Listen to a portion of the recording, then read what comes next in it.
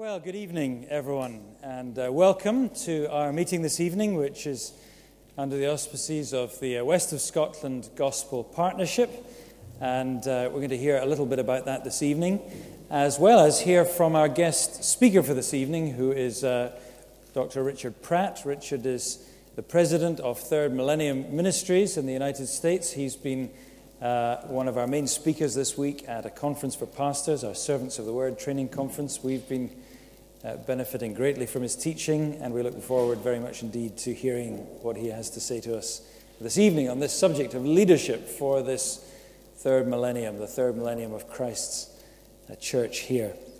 But we're going to begin by singing, and you'll see the words coming up on the screen, a great hymn that reminds us that Jesus is the name high over all in hell or earth or sky, angels and men before it fall, and devils fear and fly.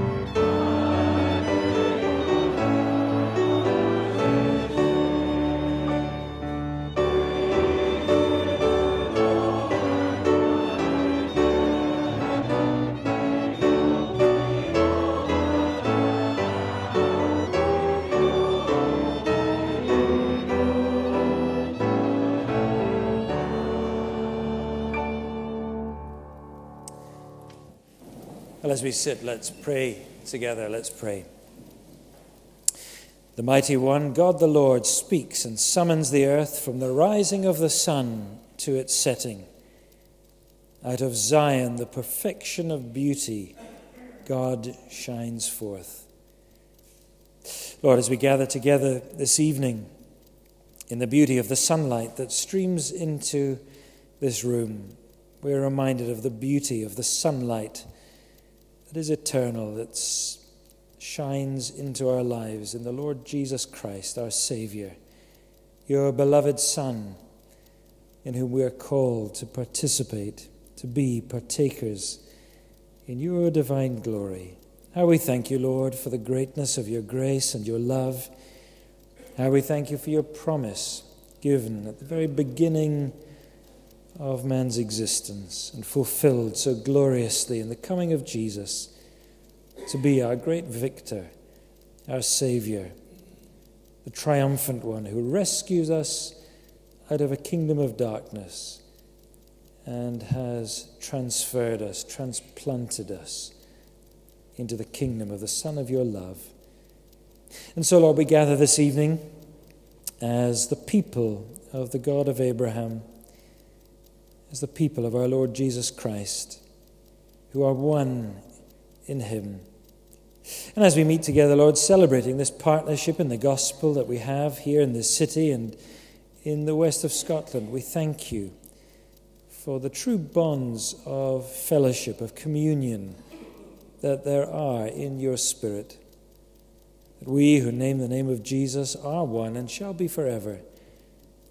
And so we thank you that this evening is an opportunity to bear witness, glad testimony to that truth. And we ask that you would be in our midst to open our eyes and our hearts to you and to one another, and to encourage us in the work of the gospel here in this small part of the Lord's vineyard. So be with us, we pray. Encourage us. Keep us awake on this warm evening. And send us home, we pray, with much to bless our hearts. Because we ask it in Jesus Christ, our Saviour's name. Amen. Well, as I said, this evening is a meeting under the auspices of the West of Scotland Gospel Partnership. And two of the core group who helped to organise this are going to come briefly and just let us know, to remind some of us, to tell others for the first time, just what this is all about. Why are we having this partnership? Who's involved? And what's it all about? So first of all, Andy Gemmell and then Craig Dyer are going to come in and speak to us. Andy. Brief is the key word because this is a very warm evening indeed, and we need our resources to stay awake for the whole thing. Can we have the first slide up, please?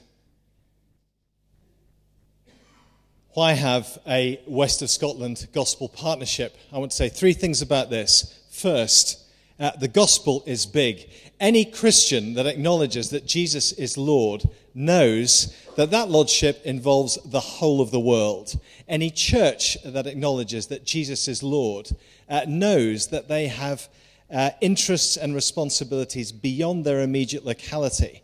The gospel gives us a big vision automatically because Jesus is Lord of everything. However, our churches are small. We have limited resources, limited people, limited gifts, limited money, limited time. One congregation cannot possibly reach the whole of a region for the gospel. But together we can share things in order to enable us to do more than we could do on our own. One sees this right from the beginning of the New Testament with churches sharing money, sharing workers, and so on for the advance of the gospel. We also have shared responsibility. One congregation does not have responsibility for the whole of the region. But if the responsibility for the advance of the gospel in a region does not lie with all the churches in that region, where does it lie? Why have a gospel partnership? Because the gospel is big. Individually, our churches are small, but we have real responsibilities for the region. Can I have the next one, please? Who's it for? Well, first of all, for anyone who's committed to gospel truth. We, as a partnership, confess the historic Christian faith. We have a doctrinal basis which confesses that. which we think any Bible-believing Christian can wholeheartedly agree to. It's a non-denominational confession of faith, so we think it'll fit churches from all sorts of different backgrounds who share the same biblical convictions. But more than that, it's those who are committed to gospel growth, the advance of the gospel. We do not want to be a club that people belong to, but a partnership that works together for gospel advance. Third, those committed to gospel unity. True Christians and true churches are united under the lordship of Jesus. There is a great need now and in every age for expressions of that unity in churches working together for the gospel advance. That's why, and that's who, I'm going to hand over to Craig, who's going to say a little bit about how. Thanks, Andy. Good evening, everyone. So Andy and Willie and I are three of the team on the core team of the partnership. There are three who are unable to be with us tonight because they're gospel guys involved in gospel work. So Scott is running a Bible study. Scott Hamilton of Harvest Bible Chapel. Andy Hunter of FIEC and Greenview Evangelical is out preaching in Lanarkshire. And our senior pastor, Alan McKnight, he may be on a hospital visit, but he's been here all week. And he'll be here again tomorrow, but his excuse is that his wife is in Moldova, his son's about to fly off to New York, and his daughter's having a baby tomorrow. So he's probably rocking himself to sleep in a darkened room at this point, and who can blame him? So it's been a real thrill just to see this develop, and we're so grateful to God for the joy of this interdependency that we have together. It's not a club. It's not in any way an elitist thing, as Andy has explained. It's a partnership of gospel churches who want to see the gospel strengthened and worked out in practical ways. And there are three of them, as you'll see in the last slide. Number one, we want to focus on mission. We want to look for opportunities together, strategic opportunities, where we can engage with the glorious gospel of the Lord Jesus in the west of Scotland. So we're going to be working on that. That may well involve the thrilling thought of church planting, new churches being planted that can embody the gospel and carry the gospel forth. And you can imagine that there will be many situations where working together cooperatively would be better than trying to do it independently. And then in fellowship and prayer is an obvious way for us to work together, to provide a forum, a network for churches to pray for each other, to pray intelligently, supportively, and for the church leaders, the pastors and the elders, to be encouraged, because we're all facing the same joys and the same sorrows, the same thrills and the same battles. So to be able to encourage one another and stand together. And Sunday night was such a thrill for me. I think the first time ever, having been in independent evangelical churches all my life, to be called a presbyter and to love the feeling, just as that was explained from the Word of God. Such a joy to be part of that. And Lord, may there be more of that in all of our churches as we see lives being touched and moved and people coming into the work of the gospel. There will also be, obviously, opportunity for informal intercongregational fellowship and events. We've had a crack at that already, especially with the young people, and we want to continue to do that. Third thing is training, to facilitate shared training opportunities and events, and in time to cooperate with placing and developing trainees for the work of the gospel.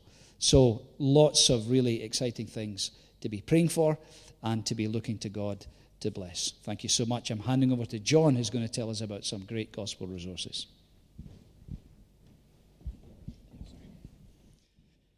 Well, good evening. Yeah, as Craig said, my name is John. I work for a Christian book company called Ten of Those down in England, and we're up here for the Servants of the Word conference. It's really good to be here. Our real passion is to see good books that hold to the Bible being read and used as widely as possible, because we believe that books that point us to Jesus can change lives. So can I encourage you, with a big bookstall in the room below here, a wide range of books on Christian living, biography, evangelism, books for children. So afterwards, rather than rushing off, do come and have a browse, have a thumb through, and you'll be pleased to know, I know you Scots like a bargain, everything is on offer. Everything is on offer. So do have a look. We've a few of Richard Pratt's books left over as well, so you can grab some of those. If I run out, please feel free to come and order them. I'll post them to you for free. And if you'd like to get those signed, I've got a pen. I'm very happy to do that for you. But just briefly, three other books that I think would be worth having a look at. This is one that came out this year. It's called Magnificent Obsession by David Robertson, who works up in Dundee. It's a book really answering the contentions of atheists that there isn't enough evidence for the Christian faith. It's a brilliant apologetics book. It's really easy to get into. He writes in the style of letters written to an atheist. But the reason this has quickly become my favorite apologetics book, my favorite book to use for people who have contentions with the Christian faith, is because rather than using clever philosophical arguments, it instead points the reader to Jesus, who Jesus is, why he's so important, and why knowing him is so great. So a brilliant book to read, to equip yourself with answers, but also a great book to give away to the thinking non-Christian friend. So do have a look out for that. It's on offer downstairs. It's also on a 2 for 10, and you can mix and match with other books on 2 for 10. We really want to encourage you to be reading your Bibles as well. We all know that, don't we? And there's lots of good resources to help you do that. We've got a little series of Bible reading notes. They're undated, so if you miss a day, you don't have to be all legalistic about it. You can just pick up where you left off. And this one's a new one, written by David Cook, a minister from Australia, working through the Gospel of John. Short little readings and some commentary and a devotional thought at the end. They take about 10 minutes to do each day, and they're really small. You can take them with you to work and do it in your lunch break, whatever works for you. Do have a look at that. They're just £2, or you can pick up 2 for £3. And finally, we've lots of resources for children. Make great gifts, don't they, to give away, nieces, nephews, grandchildren, or perhaps to the families of non-Christians. Give their kids a Christian book on a birthday or something. This is a new one. It's called Everything a Child Should Know. And there are lots of brilliant children's story Bibles out there. This has really been written to complement them. It's a systematic theology for children, if you like, beautifully illustrated, but really working through who God is, what he's done, who Jesus is, what does the Christian faith look like, what does living for Jesus look like, written for sort of 3 to 6 year olds, really. So do have a look at that. I think it's normally £10. You pick it up on the bookstore for £8 or 2 for 12, and then you can give copies away. We take cash, card, check, book token, cake, whatever means you leave with a book. The cake up in Scotland is amazing. It's great. But if money's a problem, don't let that be the reason you don't leave with a book. Come and have a word with me. Please do just take it. Come and let me know. I need to mark it out on the till. We overcharge people back in England, and it all balances out. Thanks very much.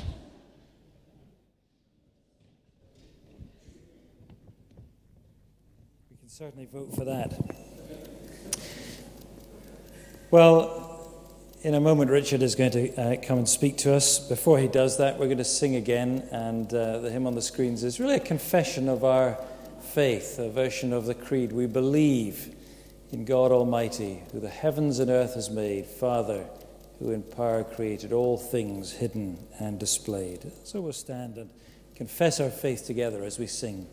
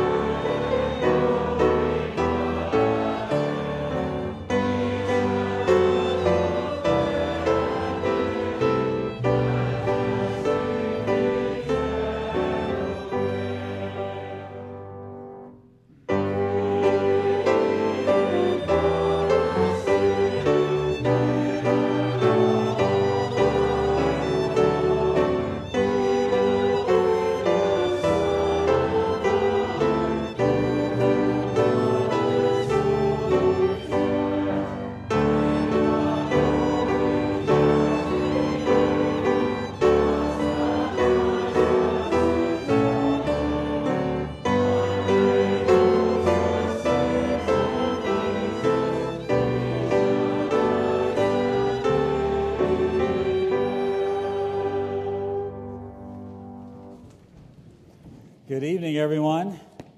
Welcome to Florida. That's where I come from, if you didn't know. Looking at you, you're wilted and hot and complaining. This is cool to me. There's a nice breeze in here. Every time you sing, there's a nice cool breeze that wafts through the room. If you all do like this, you'll feel a lot better, okay? Really, I hope you can make it through. I'm going to be just fine up here. In fact, I just took my jacket off just so that you would not feel uncomfortable watching me. Okay? I am very glad to be with you for this wonderful event tonight. I don't know if you know why we're here, but try to recall what the people who are up here were talking about the West Scotland Partnership. Yeah, okay, Scotland Partnership.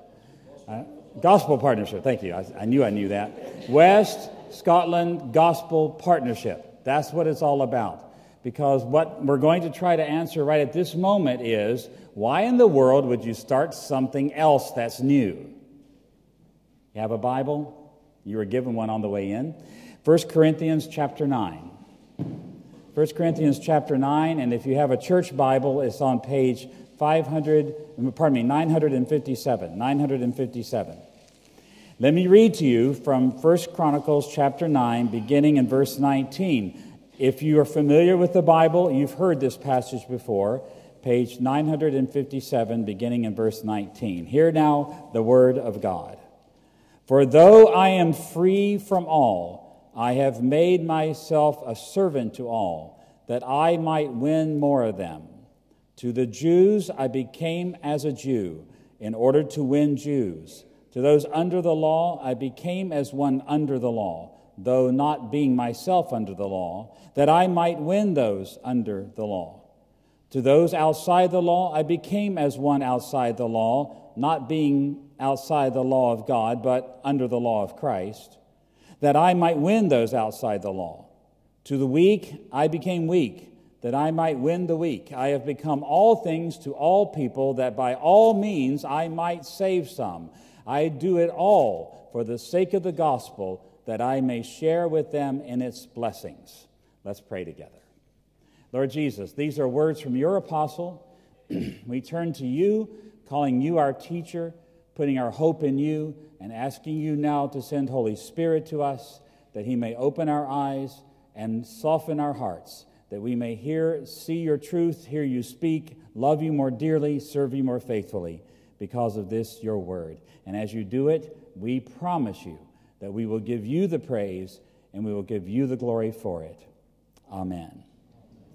You know, sometimes, if you've traveled, you'll know this is true. Sometimes when you go to another country, things are so different, you know immediately after getting off the airplane that you're in a strange place. I can remember that happening to me in Ulaanbaatar, Mongolia. I got off the plane out on the tarmac, out on the runway, and there in the middle of the runway, between me and the terminal, was a cow. Well, that was bad enough. But when I worked to the right to go around him, he went with me to the right to block me. Then I came back and he blocked me again, back and forth for what seemed like an hour or two. It wasn't that long, but it seemed that way, until two guys came out from the terminal, wrestled this cow down, and pulled him off the runway. That was a different place, and I knew it right away. When you go to a place that's that different, you're not shocked by anything except the fact that it's so different from here. Okay. Now, there are other places where you can go that are different, but they're deceptive because they're close enough to home that you feel like you're in the same place. And for an American, and probably for you too, one of those places would be Australia.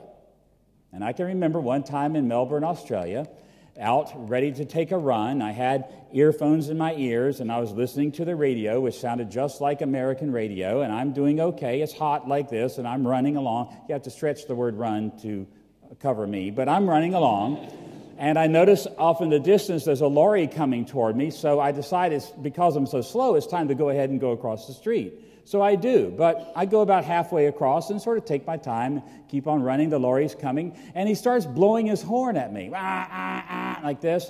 And I'm thinking, man, that is a loud horn, because he is at least 100 yards away from me. And I'm thinking, man, what kind of horn do you have on that truck? And then suddenly a little bird whispered in my ear, that's not the truck. And I looked behind myself, and there was a Mack truck coming down on me, maybe as far as from here to that wall there, and he nearly ran right over me. Now, you know why, don't you? I'm an American, and you guys drive on the wrong side of the road. I mean, why do you think down in London town they have all over the side, the streets, look right, look right? Because what we do is we look left, go out into the road, then look right. Here, if you do that, you get run over. Okay. Well, that's true when you go from place to place to place to place. And in many respects, that's what the Apostle Paul is talking about here. He's talking about how when he goes here, when he goes there, this is what he does, this is what he does, this is what he does. But while that's true when you go to different places, it's also true, especially when you stay in the same place and things change around you in the same place. Some changes are so dramatic you can't miss them. If we were to have another world war, you would be in the middle of it. You would not miss it. But the reality is most cultural changes, most changes in a country don't happen like that. They happen very slowly. And because they happen so slowly, we think, well, that's not so bad, and we accommodate it. That's not so bad, and we accommodate a little more. And that's not so bad, and we just keep on accommodating little baby step after little baby step until suddenly we realize the Mack truck is about to run over us. Welcome to Scotland, because that's where you are today. I'm not like Chicken Little. You know Chicken Little? The sky is falling, the sky is falling. If I had said this to you 30 years ago, that's what you would have said to me. You say, you're like Chicken Little. You're producing all these crazy ideas that things are so different and things are desperate. We're in a crisis. But the reality is, that's not what I'm doing. In fact, you know as well as I do, those of you who are 40 years and older, you know that slowly and slowly and slowly, in the last 30 years, things have just changed and changed and changed and changed, that now, if you watch the news in Scotland, you can hardly recognize your country anymore. Say amen, somebody. You see what I'm saying to you? This is serious now. This is not Chicken Little talking. This is someone who's watched it for 30 years. This is someone speaking to you tonight who is now noticing in such dramatic ways that if we do not address the changes in our countries, both yours and mine, dramatically, then woe be to us. Because surely our children and our grandchildren and our great-grandchildren will pay the price for it. So if you don't care about yourself, if you don't care about Scotland, if you don't even care about Jesus, care about your children, your grandchildren, and your great-grandchildren, at least for tonight. And consider what it means to be a leader of the Church of Jesus, in a place that has changed like that, to the point now that business as usual just will not work anymore. Are you ready for a change? Are you ready to address the changes that are around you? Well, here in this passage, the Apostle Paul is talking about how changes occurred as he went from one group to another, to another, to another, and how he managed those kinds of changes. Those were probably rather abrupt for him. But what we're going to do is ask, how can we learn lessons from his ability to change from place to place to place as we just sit here in the same place? And now finally we realize things really have changed that much, and we need to do something about it. Now, I don't know, if you're driving down the road and if there's a sign in the road and it says to you there's a hole in the road, you usually slow down, don't you? And watch for it and go around it. You normally don't drive into a hole in the road if there's a sign warning you. Well, the unfortunate thing about this is the Apostle Paul is about to tell us about some holes in the road. And the sad thing is that there are no signs warning you and saying to you, watch out for this hole, because we already have fallen into them. But maybe if we can identify the holes, we can pull ourselves out and get moving and watch for them in the future. The first hole that will keep you from becoming the kind of leader the Church of Jesus Christ needs in Scotland today is that you will you'll continue to maximize your personal freedom. Listen to what the apostle says in verse 19. For though I am free from all, I have made myself a servant to all, that I may win more of them. When the apostle Paul says here, I am free, though I am free, he was referring to the fact that he was born a Roman citizen, a free Roman citizen. You could purchase that in his day, but he was born a Roman citizen. Now, do you know what that meant? It meant he was much like a Scot. It meant he could go anywhere in the Roman Empire that he wanted to. And if he came to a roadblock where soldiers were, all he had to do was say, I'm a citizen of Rome. They would say, go right ahead. Now, that meant for the Apostle Paul in his day that he could have spent his entire life on the French Riviera, selling falafels and things like that. He could have been a beach bum his whole life, and no one would have had any right to say to him, you can't do that. That's irresponsible.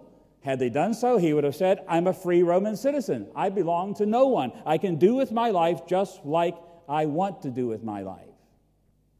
Now, I know you to know enough, especially if you come from the Highlands. I know you well enough to know that you cherish something very big in your life as a people.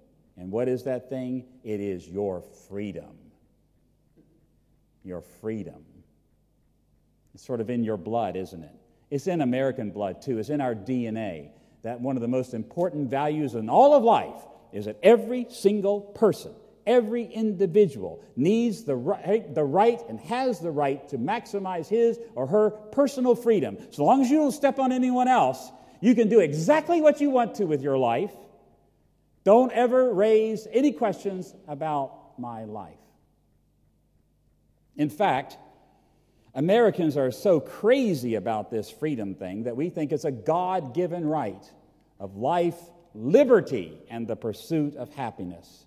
So much so that when 9/11 occurred in New York, do you know what our president said?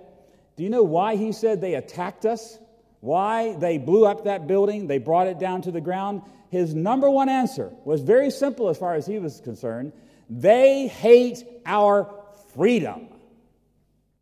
And I'm saying, what are you talking about? They could not care less about our freedom. That is our agenda. That is what's important to you and to me. That is our heritage, individual personal freedom. So Paul had that too. But as a leader in his day, he understood that in order for the Church of Jesus Christ to go forward and not fall back, for the Church of Jesus Christ to move against the kingdom of darkness, the leaders of the Church of Jesus Christ had to give up their personal freedom. It's really that simple. Now you say, of course he believed that, because everyone who comes to Jesus calls him their Lord, and they become servants of the Lord Jesus, right? And everybody's, yeah, that's right. I'm going to serve the Lord Jesus. But that's not what he talks about in this passage. Did you notice that? He did not say, though I am free and belong to no man, I become a servant of Jesus. That is not what he said. What he said is, though I am free and belong to no man, I become a servant of all. People. Ordinary people. He became a servant, as a servant of Jesus, to ordinary people around him. And not just one or two, but everybody he met. He had the attitude, I am that person's servant. Now that is radical leadership. Here's the reality of it. The Apostle Paul faced what many of us are facing in our own neighborhoods. I don't know what yours is like, but I can tell you about mine. My neighborhood is the kind of neighborhood that 30 years ago in the United States is a gated community, and you would have had one kind of people in that neighborhood and one kind of people only, and they would have all been like me. And they would have all been like my wife. And they would have all had 2.5 children and a dog. And we would have all driven 2 cars and put them in our 3-car garages. And we had all been one big happy family in that gated community. But do you know something? We are the only family in that whole community that looks like me and my wife. It's the most amazing thing in the world. We have people from other nations, people who speak other languages, people who make gender decisions I wouldn't make, all around us. And so what does that tend to do even in our own neighborhoods? It tends to make us isolated from everybody around us. Have you noticed that beginning to happen in your own neighborhood? That whereas 20 years ago, those of you who can remember back that far, you might have walked down the street and said, "Hi, hey, how's it going? What are you doing? What's up? Top of the morning to you," because people were like you. But now you walk down the street afraid that the people who are not like you are going to attack you and rob you.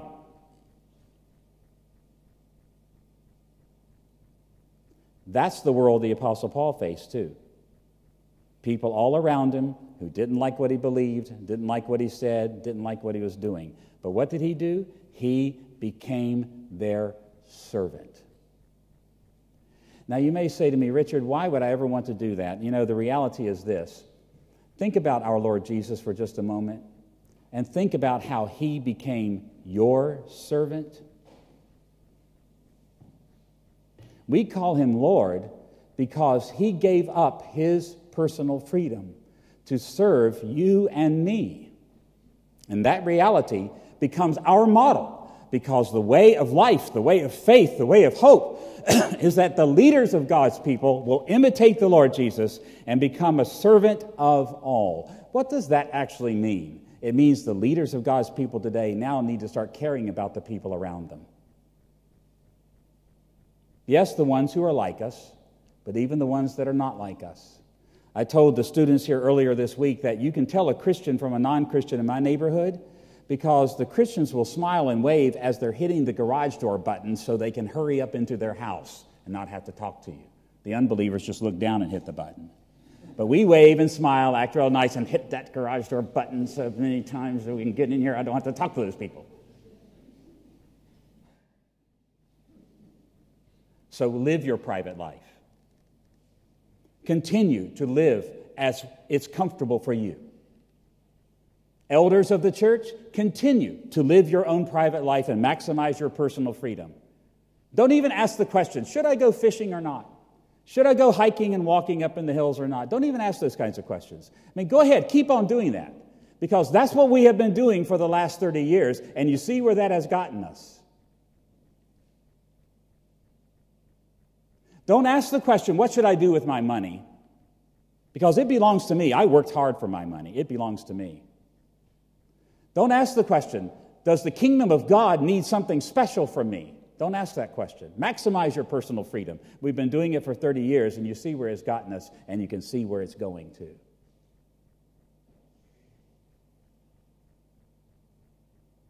Yes, you are free. But the apostle says, though I am free and belong to no one, I became a slave of everyone. Today, the West Scotland Gospel Partnership, thank you. Somewhere it's not in my brain here. Partnership is something that is going to happen in this part of your country that's going to require the leaders of the Church of Jesus to give up their personal freedom. Do you think that Willie just doesn't have anything to do? Do you think the other pastors that are going to be involved in this are just running out of things? No, of course not. They're going to have to sacrifice even more of their personal freedom to make this happen, even more than they already do. But I want to tell you this as plainly as I possibly can. They cannot do this alone. They need you to be willing to go to that meeting when you could be watching television. They need you to care about people that go to other denominations, other churches, enough to meet with them. They need you to be praying with those people as well. They need you to establish new churches. They need you to join in. And that will require you not maximizing your personal freedom.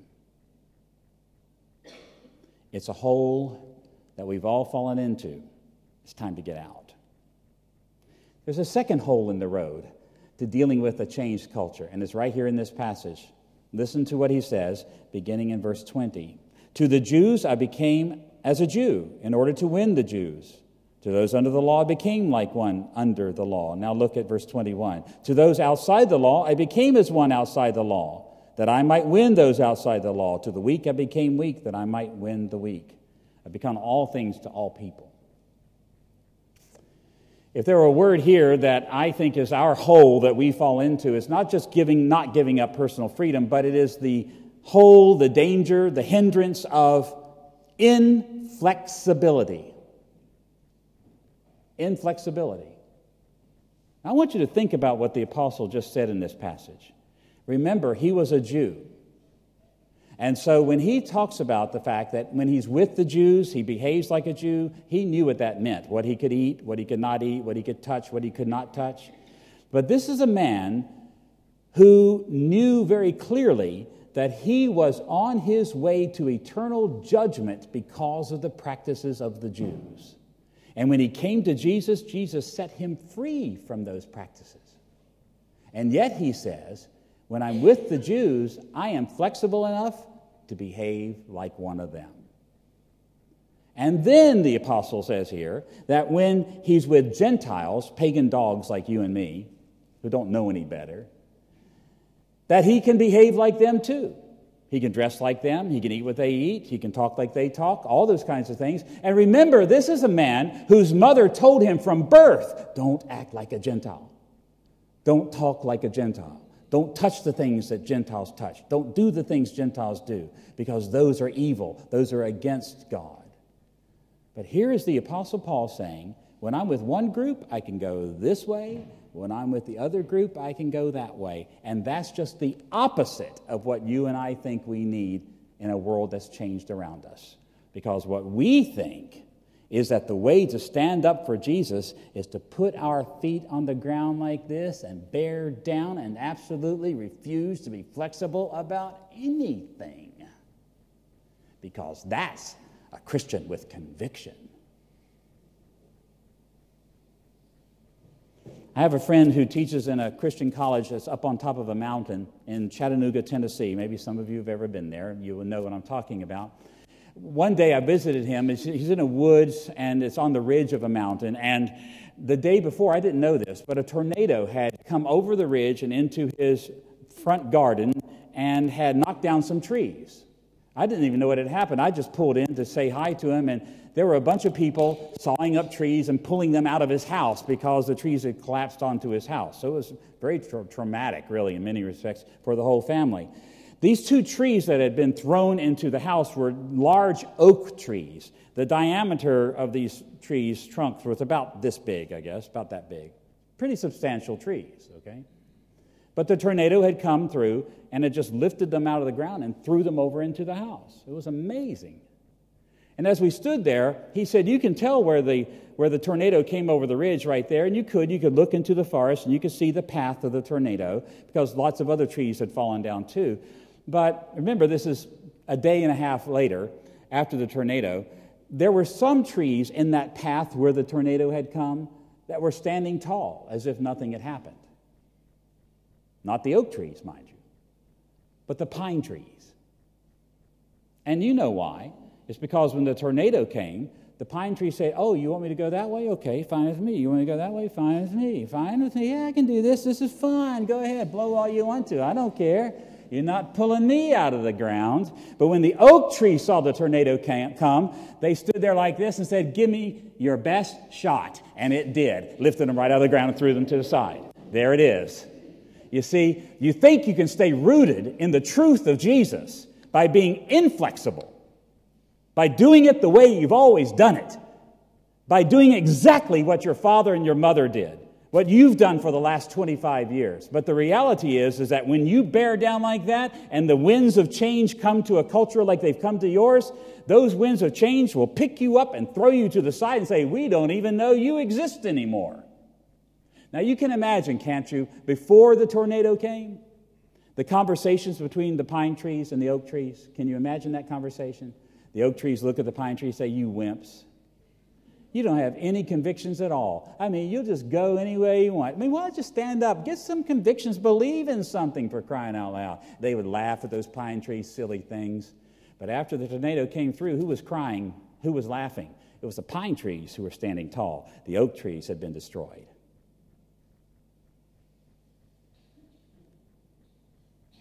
That's what the Apostle Paul is saying about his life. He says, I'm going to stay rooted in this thing called the good news of Jesus. We would add to this, I'm going to stand rooted, and I'm going to stay in the Word of God and be faithful to the Word of God. But when the winds of change come, the way to stay rooted in the gospel, the way to stay rooted in the Word of God, is not to bear down with every conviction you've developed over the last 30 years. Rather, is to learn, like the pine tree, to bend and to move, because then your roots stay rooted. Now, I want you to notice in this passage, the Apostle Paul puts limits on how flexible he will be. Did you notice that? There's two parenthetical statements in here. He says, when I'm with people who are under the law, with the Jews, he says, I behave like one under the law, but then he says, but I'm not under the law. And then he says, when I'm with people who are without the law, I behave like people without the law, but I'm not without the law because I have the law of God in Christ. Don't worry. So he's saying, yeah, I'm going to be flexible. I'll bend like this, but I'm not going to do one thing. And that is, for the sake of flexibility, I'm not going to turn against my God. I'm not going to turn against His Word. I'm not going to turn against the Lord Jesus. I'm not going to leave them because that's my only hope. My only life is in the Lord Jesus. But he said, apart from that, it's okay with me. I can bend with the wind.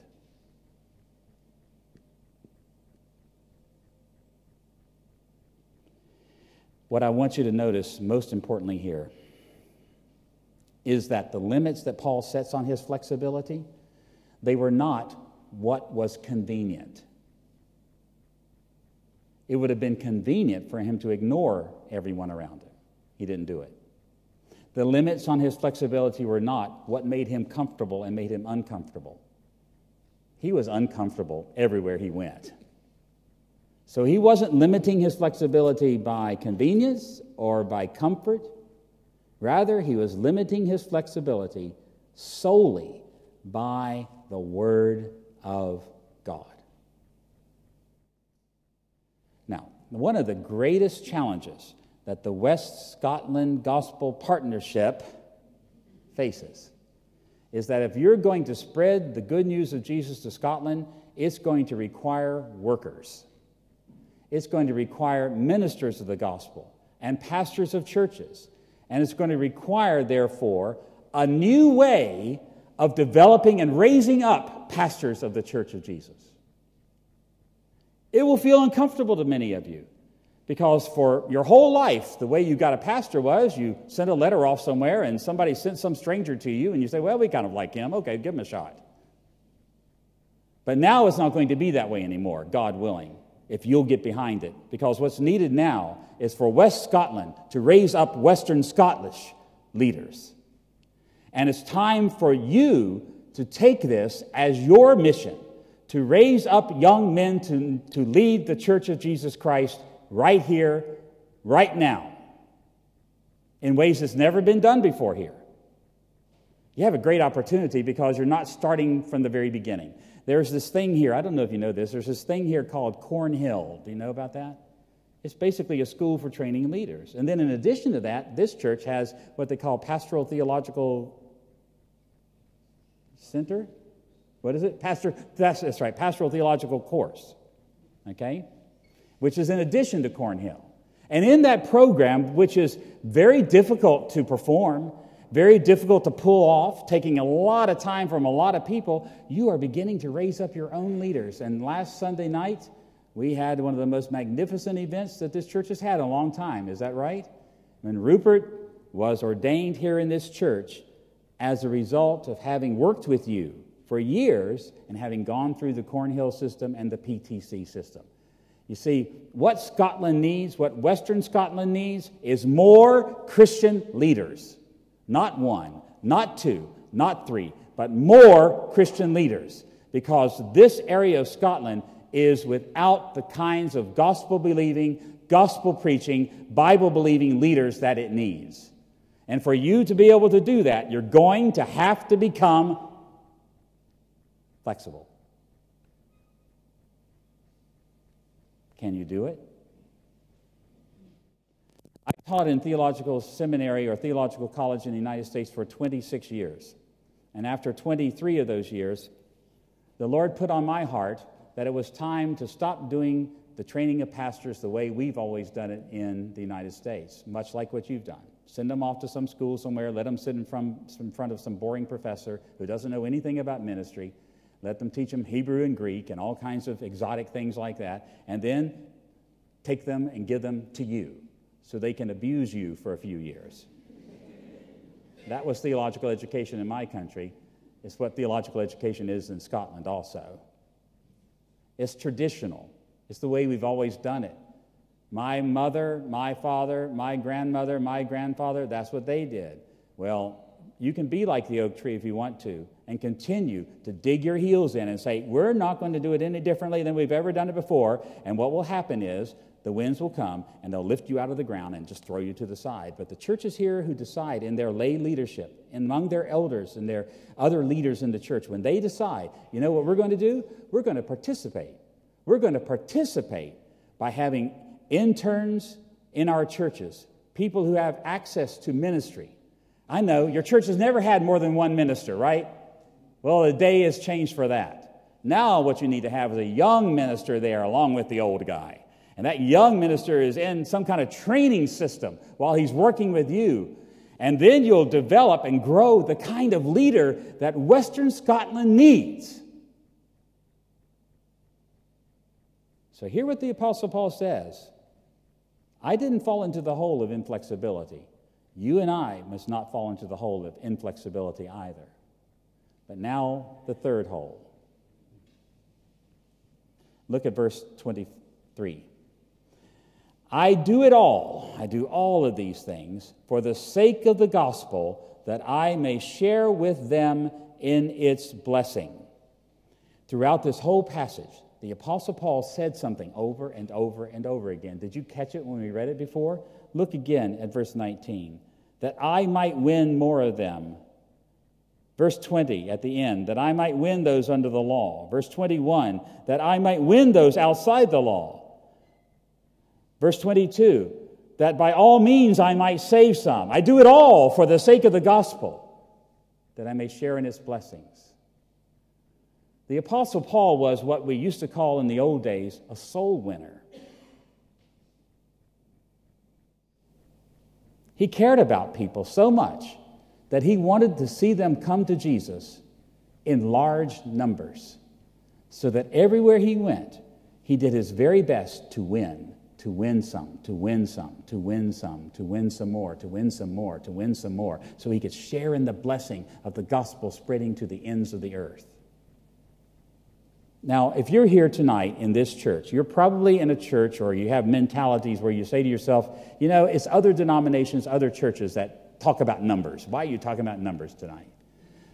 Well, I'm talking about how many people are coming to Christ, because from the very beginning in Genesis chapter 1 all the way to the end of the Bible in Revelation, it's about numbers. More and more and more. And in this passage, it's about numbers. That I may win, that I may win, that I may win, that I may win. So here's the question for you. Do you think Scotland can change if there are still just a handful of Christians here?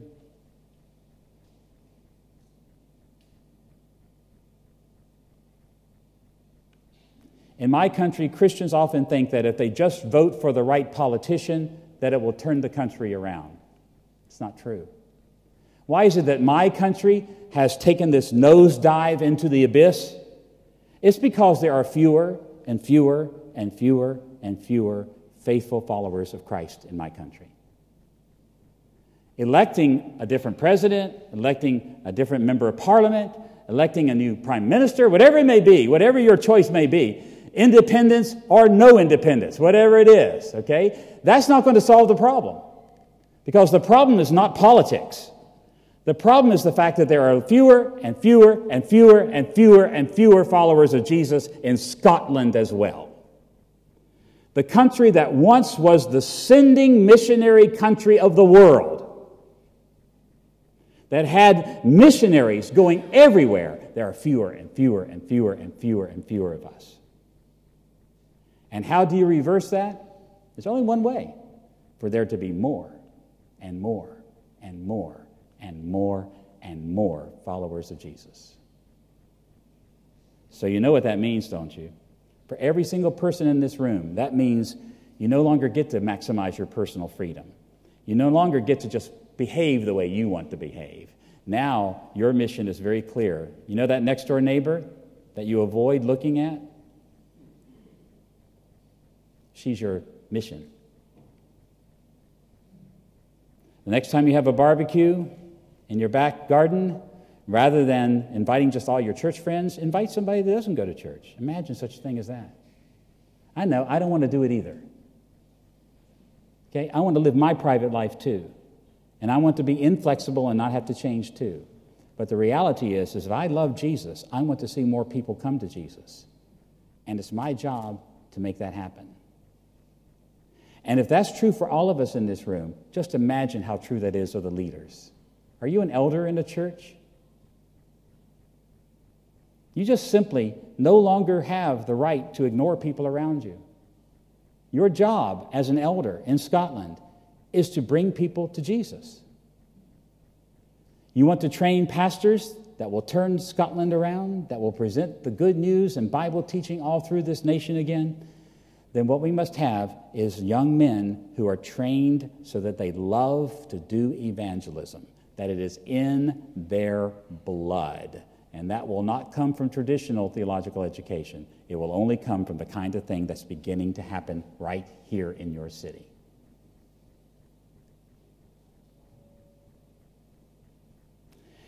You see, it's true. Things can change slowly enough that you think you're basically in the same place as you were a while back. And if you think that way, like I did in Melbourne, Australia, what happens to you is you get run over by a truck. Well, don't be run over by the truck. Understand now, Scotland has changed, and not for the better. And who are going to be the instruments of change to bring it to where it needs to be, a God-honoring, Christ-honoring place in this world? You. Avoid the hole of maximizing your personal freedom, of inflexibility, and of a small vision that no longer cares about seeing more and more and more. And Jesus will bless that, and he will honor you for it. Let's pray together. Our Lord Jesus, we adore you. Thank you so much that you came here and served us, make us servants like you. Thank you so much, Jesus, that you are not inflexible with us, but you bend while staying rooted in the word of your Father. Thank you, Lord Jesus, that you came to this place to win more and more and more. Holy Spirit, we see these things in the words of Paul, and we see these things in the life of Jesus. But we say to you, we simply cannot do this in our power. It's fine to have an organization. It's fine to have a partnership. It's fine to have meetings. It's fine to talk about it, but we simply cannot do it in our own power. So, Holy Spirit of God, we are giving ourselves to you now. We are asking you this very evening to come here in this place and to fill the hearts of the church's leaders here tonight. To give us a vision for what can be and the determination to see it done. Holy Spirit, our prayer is very simple. Make us like Jesus. Amen.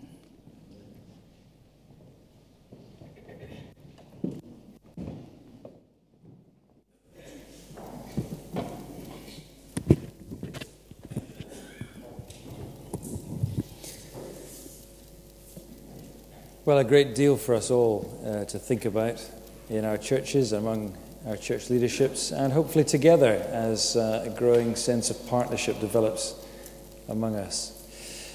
We hope you don't have to rush off. Do go downstairs and have a look at the bookstall and the books that are there. Take the opportunity to introduce yourself to one another, get to know one another from different churches, and we hope that will be an encouragement to us all. But we're going to finish the formal part of our evening by singing once again a hymn as we come to Jesus Christ our Lord, God's dear Son, and all that this hymn speaks to us. To him we come.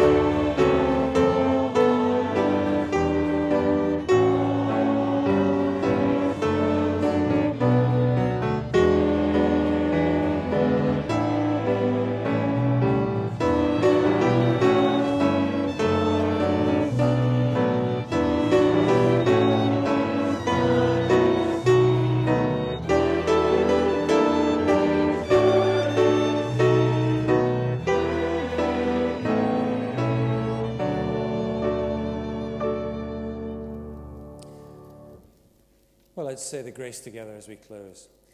The grace of our Lord Jesus Christ, and the love of God, and the fellowship of the Holy Spirit be with us all and more. Amen. Amen. Thank you all for coming. And do look out on the Gospel Partnership website for future events. If you want to know any more about it, if there are any church leaders here who are interested, who want to know more, do come and speak to me or Craig or Andy, and we'd love to fill you in further. There's lots of information on the website, as I said, and if you'd like to be on the mailing list, we're very happy to do that too. Thank you for coming, and I hope you enjoy the rest of this lovely summer evening. Good night.